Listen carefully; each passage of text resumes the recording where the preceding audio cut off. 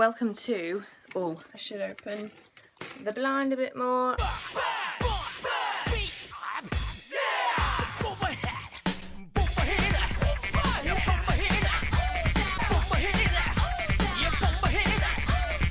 Hello, hello.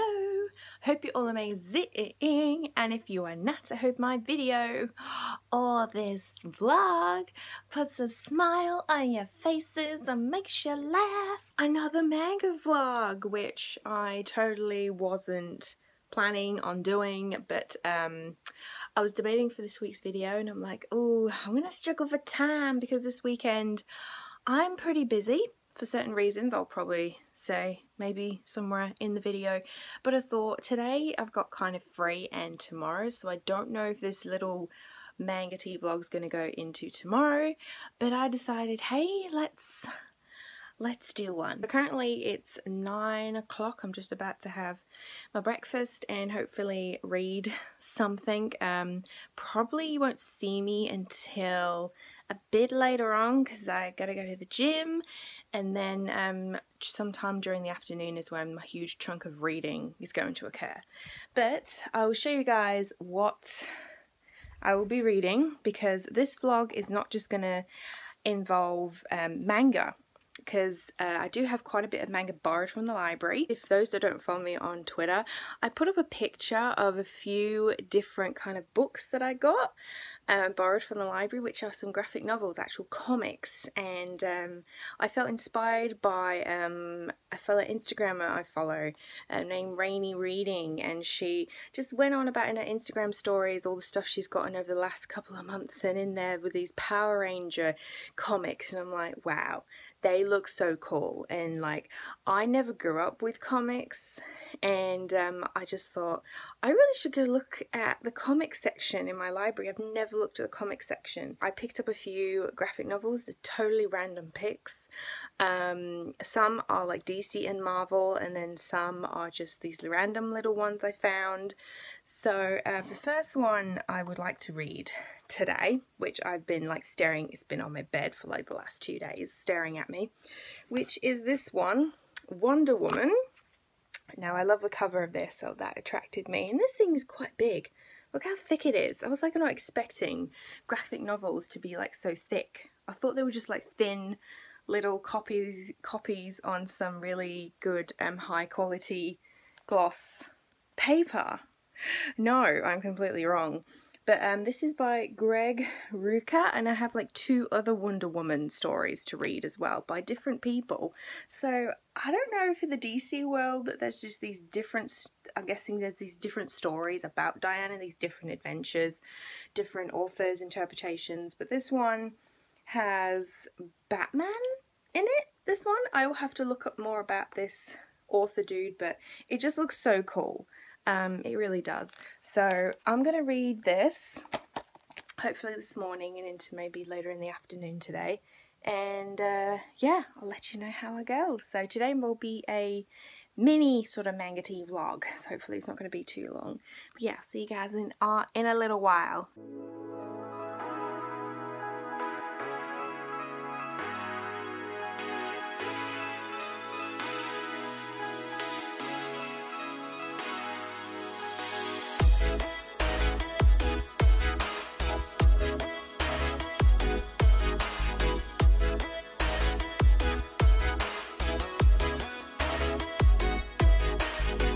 I just realised while reading this, I'm like, wait, all the pages don't look the same. I'm like, wait, I looked at the back of it and it's a collection of Wonder Woman stories. I didn't read the back properly, that was my bad, but yeah. That's still cool though. But I was getting really into the first story. I'm like, oh, okay, this is gonna end pretty quickly. Hey. Oh, this little buddy went to the vet on Monday to have a health check and stuff. Didn't like that, did you? And waiting for some results this week about your bloods and stuff, eh? He's got something in his chest that the vets didn't like the look of, so it's a bit of a mystery at the moment. So something between his lungs and his chest walls, like this clouded area when we looked at the x-ray. So yeah, we're gonna find out what that is. They don't know. They thought you were a mystery because they've never seen anything like it before. Snore Leo, sitting in the sun.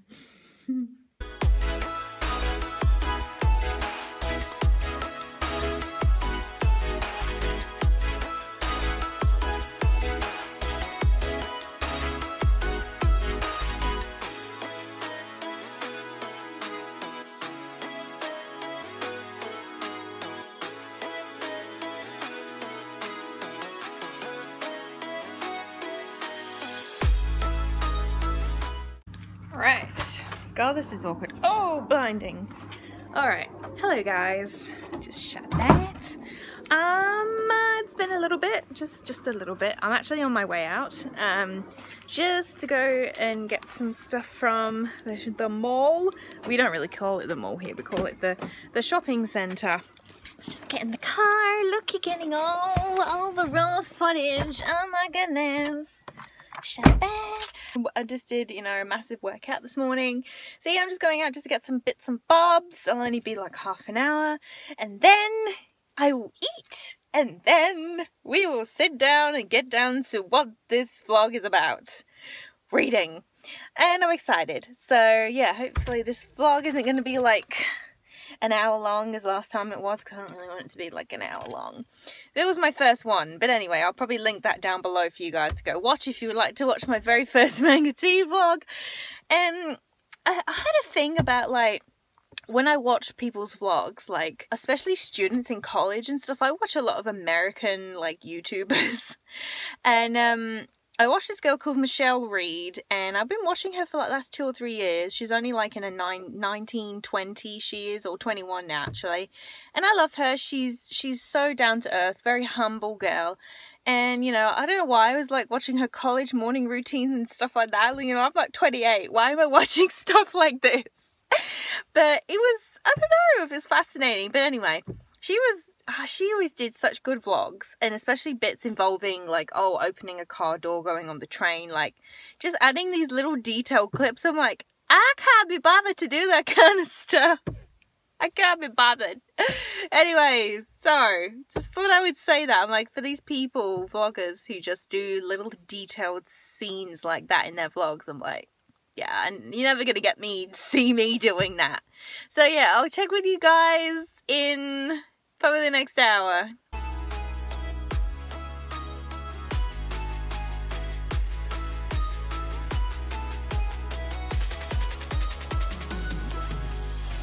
Hi there. Hi, it's been a little bit. So I finally ate and I'm all cozy in the lounge room, and there is Domino. God, I've had that toy forever.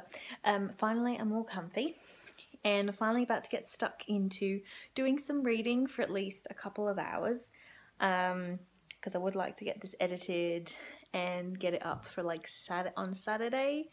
I would. So, and there was the possibility of doing another video that I wanted to do, but yeah, that's going to require a lot of work, so we'll see.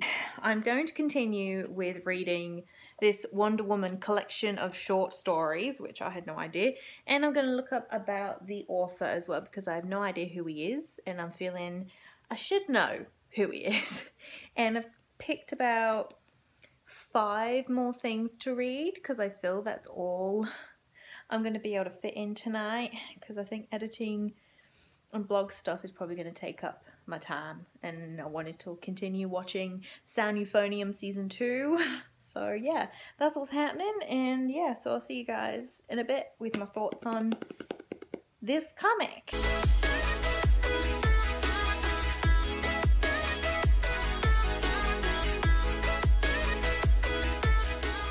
Hey there, just checking in, because it's been probably only about 20 minutes since I even last recorded anything. I have never read a proper comic in my entire life, and this one right here is the first one I have ever read, and it's by DC.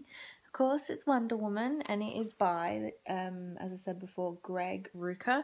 Now, I looked up about Greg Rucka. Greg Rucka is actually very famous American comic writer, been around for ages. He's worked on things like Wolverine, Wonder Woman, mainly known from Batwoman.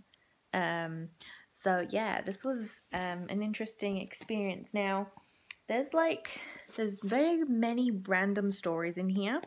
Let me just look. So I liked the first one because, you know, I got no idea what was going on. So the first one, the Hikahiti, which was focused on about part of Diana's Amazon culture.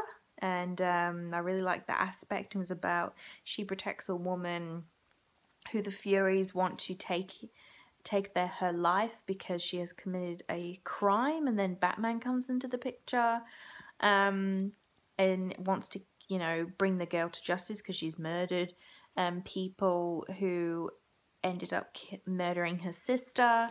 And I really like that short story. And then after that, there was like this part 2, part 3, part 4, and then a conclusion to a story, but there was no part 1, so I couldn't really get into that because there was no part 1. And then there was a final story at the end. There was some, what was it called, pills, something, bitter pills. That was a good read. Far as I know, what was going on with that was about some girl ended up being experimented on and her body was turned into like the cyborg, and then they're figuring out who did that, and that was a big massive like blow up. So I mean, even though like I didn't get to like really fully experience this comic as I wanted to, because, you know, middle part of the short stories, one of the stories, as I said, didn't have its part 1, it had the rest of the parts.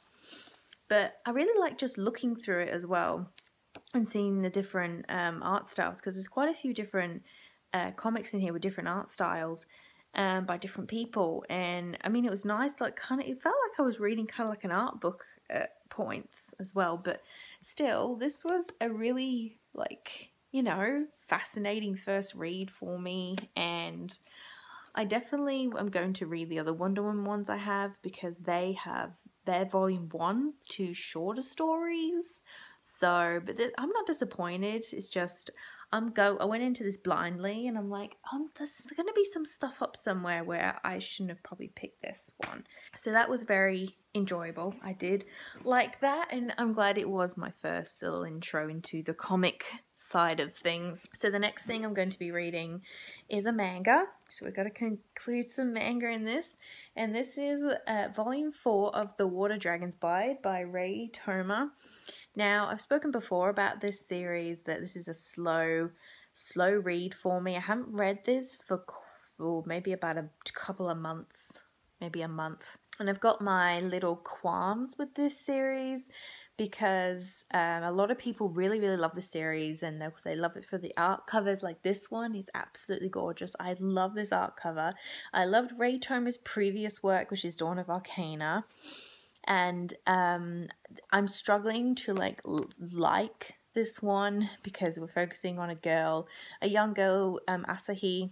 She gets transported to a different world, and you think, is this girl in a nice world? And everything turns pretty bleak and grim quite quickly, and she ends up becoming the sacrifice for this village to the water god. And then she ends up becoming the water god's bride, and the water god does not like humans, and he treats her very badly. Not as in physically, just as in verbally. And of course, after a while, Asahi begins to rub off on him, and volume 3 kind of made me want to continue it, to still read the next few volumes. So I'll see where I am with this after I've read this. So yeah, I'll check in with you guys in a little bit.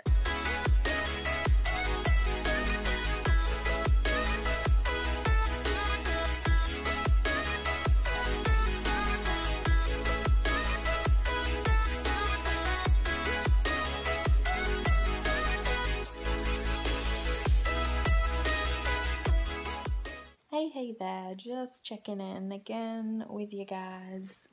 I just finished reading The Water Dragon's Bride, Volume 4, and Yeah, I am pretty sure how I feel about this series. In this volume in particular, the water god decides to turn into a human and wants to learn more about humans. And Asahi still suffers from homesickness. She misses her family, she misses her world. And also, there is where she's dragged to see an emperor and heal him, and some of the villagers become ill. And she, doesn't have any powers. She only, knows normal basic first aid or, old home remedies to make the people well again. And my issue with the series is every time I, see Asahi on any of the manga panels, I feel sorry for her. And in this bit, the water god gives her a gift. If she cries, it will rain. He does that as a way of like protecting her, because there's ends up being these fires in this village, and the villagers think the mountain god has cast them an ill omen, and everything's burning. And the only way Asahi ends up helping is when she cries, because she falls into despair.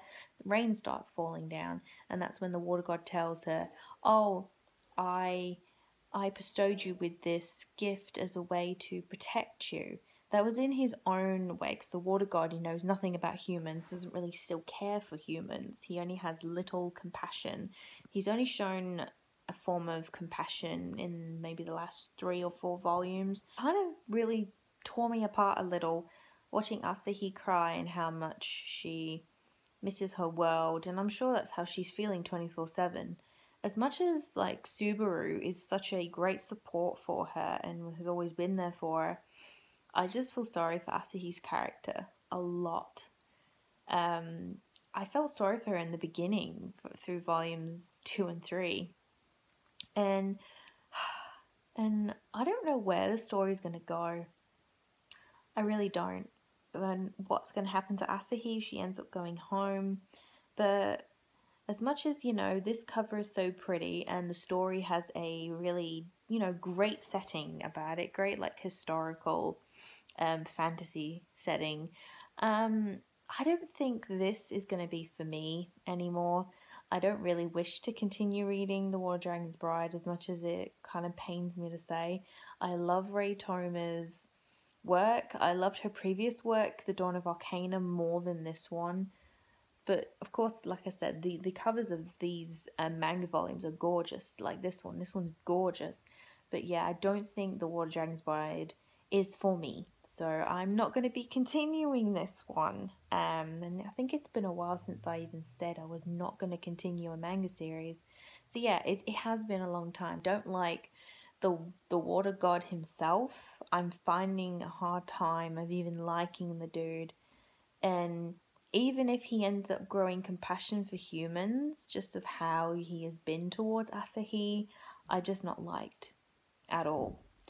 So I don't think I can see myself liking his character even more. It's been 4 volumes. I feel like I've given it a fair shot, So, yeah. So that is will not be continuing The Water Dragon's Bride. Moving on to maybe a better note, maybe. I bought this a while ago. I bought this last month. I'm probably going to include it in a pickups video at some point that I want to do. And that is The Boarding School Juliet. And this is by Yusuke Kanade. Now, this one is about Romeo and Juliet, and both Romeo and Juliet are boyfriend and girlfriend actually in this, but they're on opposing sides of different schools. And of course, their forbidden love is not accepted. As far as I know, I've heard actually some good things about this, and yeah, finally getting to read this. My God, it's been sitting on my shelf for probably the last 3 weeks. So yeah, I'll check in with you in a bit to see how I go with this.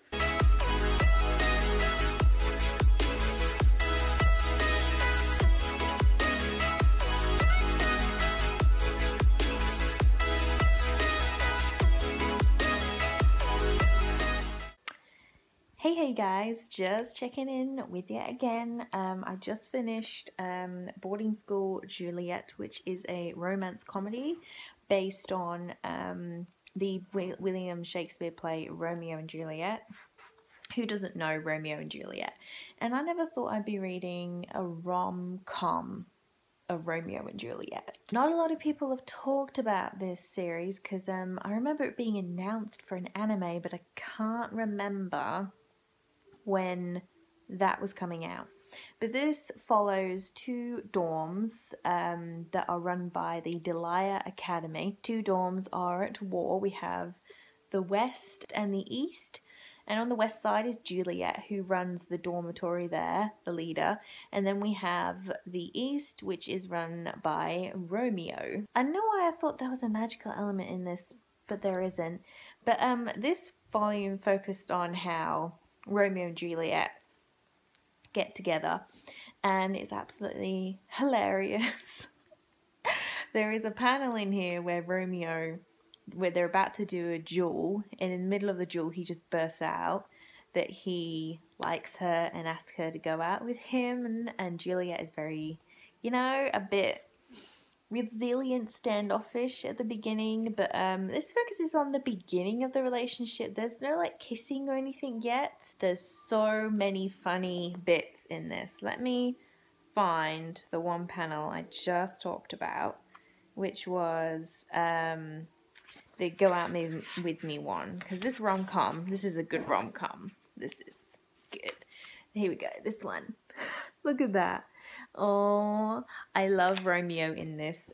He's definitely a more humorous Romeo, but yes, he cares a lot about Juliet, and I actually like the Juliet in this. She's a tough cookie, but then underneath, she is a total like sweet bean. She kind of reminds me of, let me think. She reminds me of from Okami-sama and Her Seven Companions, Ryoko. She reminds me a lot of her. And that's probably why I love her character a lot. But by the way, Okami-sama and Her Seven Companions is a great, funny comedy as well. You should check that out. So it's actually pretty hilarious of how these two have to keep their secret from the other dorm members as well.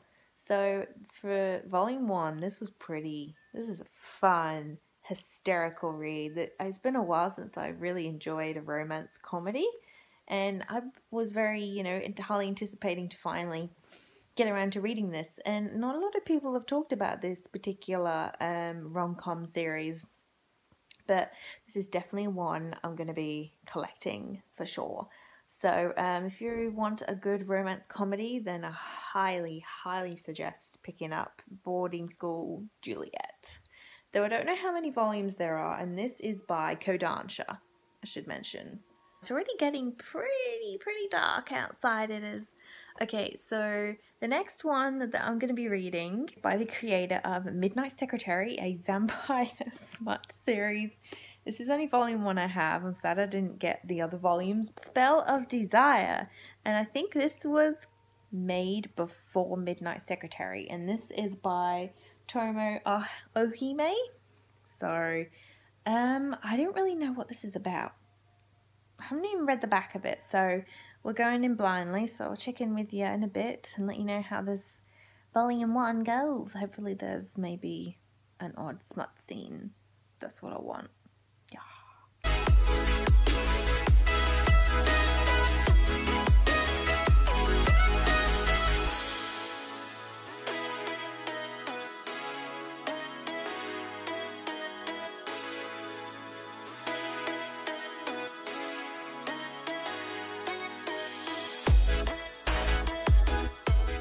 Hello there. It's been, probably about nearly an hour and a half. On the spur of my moment, my family decided, hey, we want takeaway. Can you go get it? And I'll pay for your meal if you go get it. So can't really ignore when you get a deal like that. So middle of my reading, I had to stop halfway through.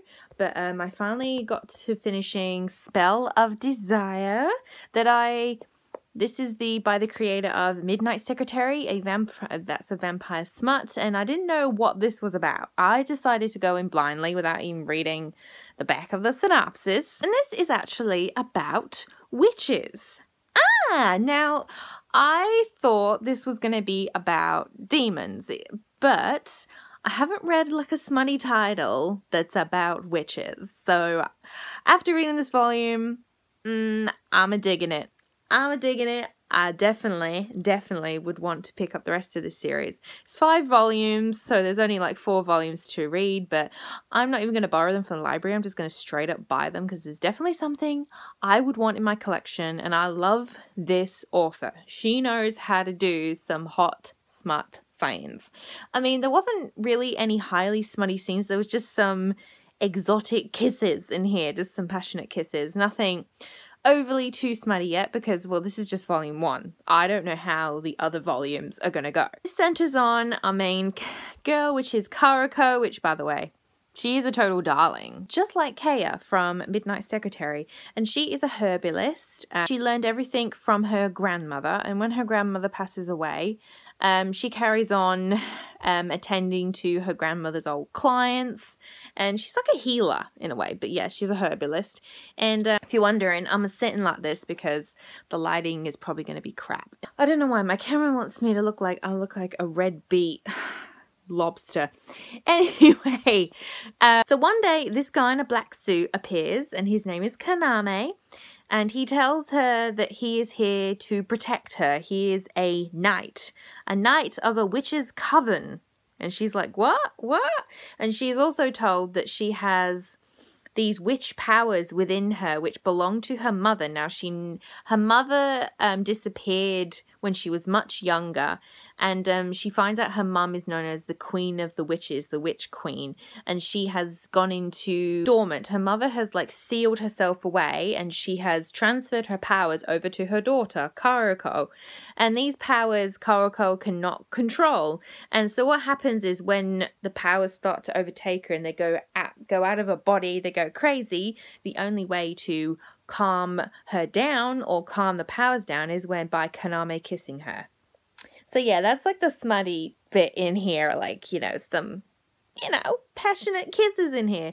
So Kaname is doing it purely out of duty because, you know, he looks up to Karako's mother, and because she's, you know, knows the witch queen, and yeah, so it's all about, you know, Karako trying to be able to control her powers. But I'm sensing that, you know, obviously the story is going to go deeper. We're going to go deeper into Karako's mum because, you know, she's, you know, known as black magic. You know, her mother is she's not really on the dark side. She's not. Her mother uses black magic, but really a point that's brought up in here that I loved that was addressed in this is that, you know, whoever wields magic doesn't mean necessarily black magic is considered bad. It depends what it is used for and how you wield that. And Karako's mother is not an evil person so far, as the story has indicated, that she just simply has a very exquisite personality. She likes to get what she wants. That type of personality, but not necessarily that makes her a terrible bad person. But I don't know if she is, you know, transferring all her powers to her daughter. You know, I don't know why she just didn't keep, you know, them within herself sealed away. But the problem is when the powers go out of control, demons and members of the opposite sex, males, they immediately are lured to her. They want her. They will, you know, pretty much go and have sex with her automatically. They just fall into this possessiveness, and you know, Kaname saves her a couple of times. And there were these cute little familiars in here. There was this one called Unicorn. Then there was this, okay, it's not a unicorn, a horse, but the name is cute. It's like a, I mean, there's on the back of here, there's 2 familiars. It looks like a giant cat and then a little dog. They are so cute. They're such a cute addition to the story. And Karako becomes to really love the familiars. And Kaname takes in familiars and gives them a new home. I thought that was a cute aspect about his character. I thought this story was a good starting point for these two because, you know, no one's confessed any feelings. The story hasn't taken off on a rush. which is nice. It was a steady pace between Karako and Kaname, you know, mainly this volume focused on Karako, you know, taking in all of this information that her mother's a witch. She comes from a line of witches, and I love it. It's a great name, Spell of Desire. I mean, you know, the desire is Karako because when her powers go crazy, the members of the opposite sex just are drawn to her immediately. And you know, there's just this alluringness that smut titles always have. And yeah, this is one I'm going to complete. And hopefully I will cover in a video at some point. But yes, Spell of Desire. I have been put a spell. It has me under its spell. That's such a cheesy pun to say. Just gone 7:30 and been a bit of a long day. It's been a bit of a mishmash day because I got up this morning. I decided, hey, you know what? We're going to do a mini manga tea vlog. And I chose 6 things to read and I've only read 4 of them. But right now, I have quite a bit to do tomorrow and the next day. And I don't think I'm going to have a chance to vlog anything about what I'm reading. And you know, I like to do these vlogs when I actually have the spare time. I'm going to end all the reading tonight because, you know, I feel like just chilling out and I need to edit this vlog too. And I have planned for next week, when I'm more free, to do another mini manga tea vlog / graphic novels, because there's still some stuff from the library I would love to read and show you guys and give my first impressions on. Still some, so I can show you an example. I can give you a hint, a little sneak peek in what 2 of those are. So this is a graphic novel called Ring World, like a space sci-fi, and I put a picture on in Twitter, sorry. I put a picture up on Twitter of some of the graphic novels I got, and someone's like, oh, Ring World's really good. So yeah, that I'm excited to get stuck into that. But yeah, that's the end of this mini manga tea vlog. Hope to do another one for next week is the plan. And as for why I mentioned at the beginning of this video that I said I was busy this weekend, is because I'm going to a convention. I'm going to my local convention. It's called AvCon, just for a day on Saturday. But really the main reason is because for the first time I'm going to be meeting one of my fellow blogger friends. She's a fellow Aussie blogger, and I'm really excited. And she's coming here on Friday, and she's only here Friday to Sunday, but I'm really excited. I did announce it on Twitter. Either way, my time is going to be taken up by that. So I will not be vlogging at the con or anything. I really just don't really feel like doing that, but I will take pictures, and I'll hopefully try and post at least maybe 1 or 2 pictures on Twitter or something. But mainly, hopefully in the next video I do, I will talk about my time during this weekend. But yeah, so that is all I have, even though I've only read 4 things. Still an accomplishment. I have been reading a lot more actively recently. I have read quite a few things. Like I completed Honey So Sweet over last weekend, which was great sugary shoujo, gives you cavities. That was great. So yeah, I still have a lot of video ideas planned that I want to do. I've got a couple of tag videos I've got to record, so there's stuff coming. All the links will be down below, and I'll see you guys in the next video, which will be next week, hopefully early next week, or as usual on the weekend, Sundays, which I said were my upload days, but it seems to be so sporadic right now. But yes, until then, friends, I will see you in the next bit then. Bye bye for now.